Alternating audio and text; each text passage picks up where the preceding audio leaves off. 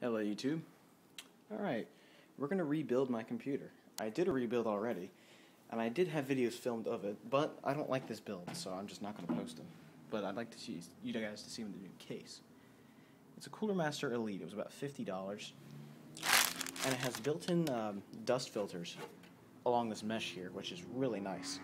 It only came with one fan, which is here in the back. So I bought a fan off of Newegg and put a little fan there for the hard drives, because it didn't come with a hard drive fan, surprisingly enough. My old case did. In here I have one IDE DVD burner, a floppy drive. That's about it. And from my old case I've transferred my little screen door material filters. These things really help with big dust, because that's where the CPU draws air in. Now let's take the cover off and take a look inside.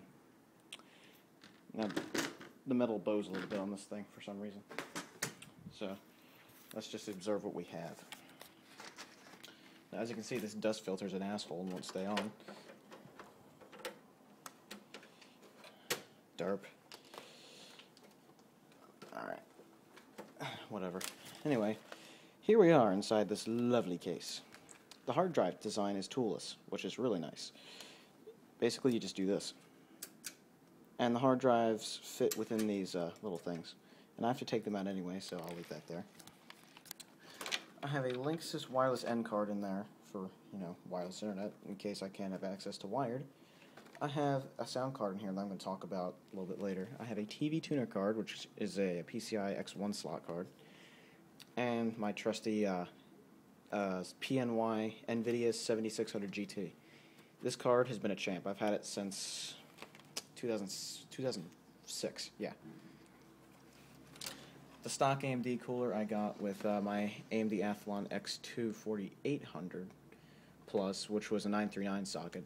The current one in here is an AMD Athlon X2 6000 Plus, which happens to be 3.0 gigahertz. Now, these stock AMD coolers are actually really nice. They get the job done very well. They're nice and tall. Intel's ones are utter balls, and I'll show you why in a second. So, we're going to unplug everything from the motherboard. I'm going to turn the lights on. That's better. First, of course, we have to unplug every single hard drive, and most likely take them out. No, I will take them out.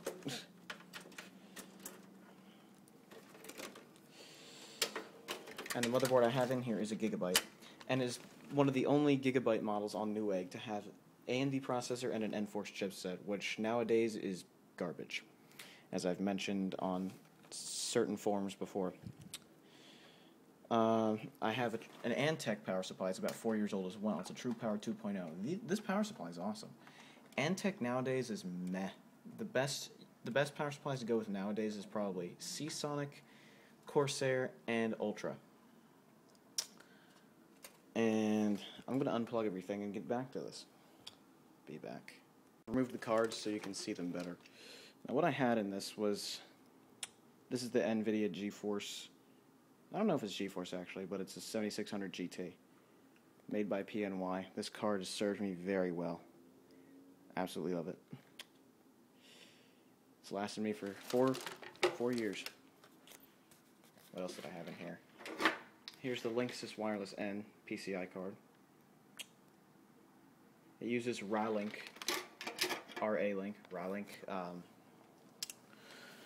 chipsets, so they're supporting Linux out of the box, which is nice. I have an AverMedia TV tuner card, which is hybrid digital and analog TV. So you can do it in either situation, and it takes a PCI X1 slot. Some USB headers and some unused FireWire headers, because there weren't any on the past couple boards I've had. Best sound card you can buy. A Sound Blaster Live, one of the original ones. This card is from the year 2000. It was assembled in Singapore. It's loaded with capacitors, which is a good sign. The cards that usually have more chips on them tend to sound like crap. The ones with actual analog filtering with these capacitors sound excellent. And this is the sound card I told you about Tim from the Osgoody Show. This is the one I told you about. This card makes everything sound awesome, and it's supported in Linux out of the box, so you wouldn't have any problems there if you decide to get one. Now, if you take a look at this board, it's still pretty much brand new. It's got 2 PCI slots, one X1 and an X16. So it's a mini ATX board, so it's not, doesn't have a whole lot of features. It only has 2 RAM slots, which are occupied by 2 1-gig sticks at the moment.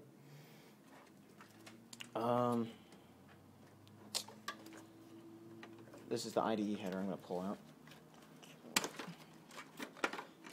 Now, I'm not using a static guard because if you touch the power supply and ground yourself every once in a while, you'll be fine.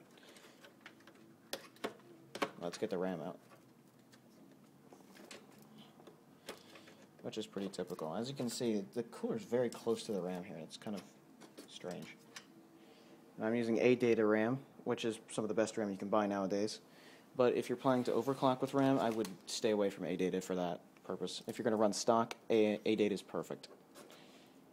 If you're going to do overclocking, I would suggest Patriot. Patriot RAM is excellent. I got these 4 hard drives here, which I'm going to pull out and show to you as well.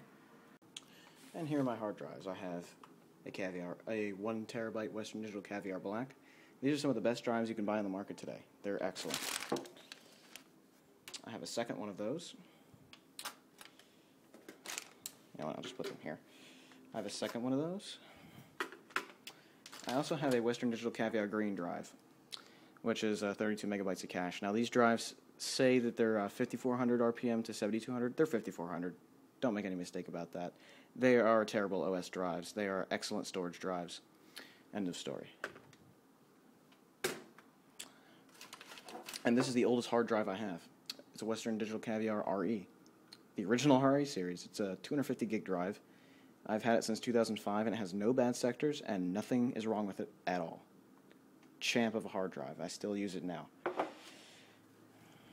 And those are the hard drives for you.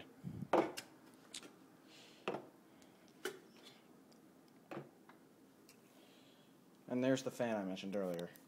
Get a better look at it. It's a mass cool fan, which I've put here to bring air in to blow in the hard drives a little bit, so they have some better ventilation and aren't, burning to the touch. Which, it's not bad for them, but it can affect solder on the boards of the hard drives, which is never a good thing, ever. So, keep your hard drives cool for the sake of not melting the solder. Yeah. Alright, now what we have to do is unplug everything. Unplug the audio headers from the board. Unplug the CPU fan, of course. Unplug the power for the entire thing, which is a little bit of a wrestling match. There we go. Big old power connector right there. Unplug the connectors from the DVD drives. Basically, I'm trying to aim so that I can move all these wires out of the way. I'll move the floppy cable out of the way as well. Alright. Then, of course, we just grab all these wires, pull them out of the way, and get this IDE cable out of here. And here we have access to the board now.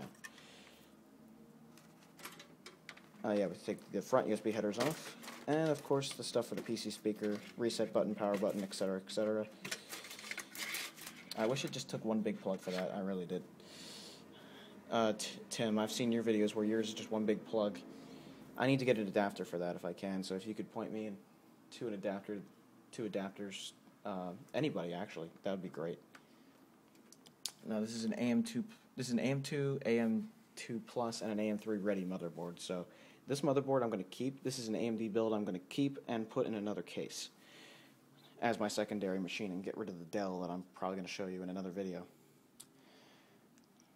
But as you can see, these Gigabyte boards are pretty solid, but the chipsets on them have started to get a little meh as of late.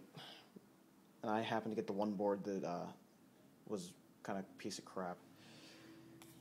And it didn't have a lot of the features that I wanted because it was a micro ATX board. what's in that box over there is a full ATX board that you'll see in a while. All the capacitors look great on here. Nothing bad, so there's no signs of early failure. I'm not even going to take the heatsink off of this thing because I'm just going to use this processor again. So we're going to just unscrew that and pull it out. Alright, I have the board out, and now it's a very naked computer, except for the power supply, which I'm going to keep in there. And here's the old motherboard. Look how tiny it is. Very small. I'm gonna put this back in its box until my other case and stuff come, and you'll see a video of that as well. And what'll be nice about this is I'll have an Intel build and I'll have an AMD build, so I'll have both sides of the playing field, which will be excellent. Mess of SATA cables. Anyway, let's move to the box. I got a box the other day, which this box should go in, of stuff. Mysterious white box. What the hell's in here? Bubbles. And thermal grease, Arctic Silver. Definitely some good stuff to buy. And apparently, I don't even know what this is. It's a StarCraft 2 trial key. That's useless. Whatever. Why would I want a trial key? Alright, I'll put that there. Alright, and we have, yes, Tim, you can cringe now, an Intel Pentium dual core, which takes the LGA 775 socket, which is a pretty solid socket. Now, this processor was about $70. It's cheap. It will get me by until I can upgrade to something better, if I even decide to upgrade from this thing. You can see the stock Intel fan around in there, and I'll have to talk about that at some point as well.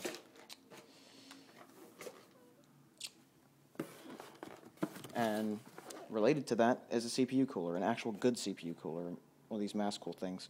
A friend of mine has used these in a number of builds, and they've been quite reliable, as far as he's told me. So I plan to use this. If it dies, I'll buy another one. That's different, I guess. And of course, I got an EVGA GT240. 512 megabytes of DDR5 is on the chip itself. And we'll put that aside. And we have yet another box over here that I have yet to open, so we'll open that as soon as I can find the scissors. Which happen to be... There we are. In this box is the motherboard that I ordered that I really want to show you guys. So...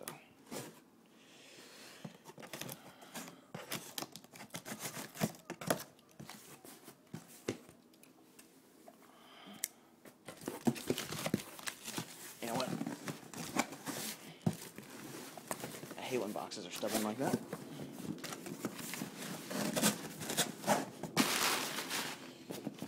And here it is. A Gigabyte P43 ES330J. Takes Intel chipsets. It can take Core 2 quads, Core 2 duos, and probably the Pentium dual cores, since it's the same socket anyway. 3 years of warranty. Has dual bias. The Intel Gigabyte boards seem to be fantastic, but the AMD ones seem to be a little flaky. And this is a full ATX motherboard. We're going to put that in here. And first to do that, we have to reset the standoffs in the actual motherboard, so we probably should take all this crap out and put it back in this box.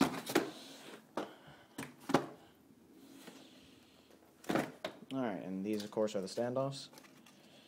I might just even use new ones from in there, so let's do this thing.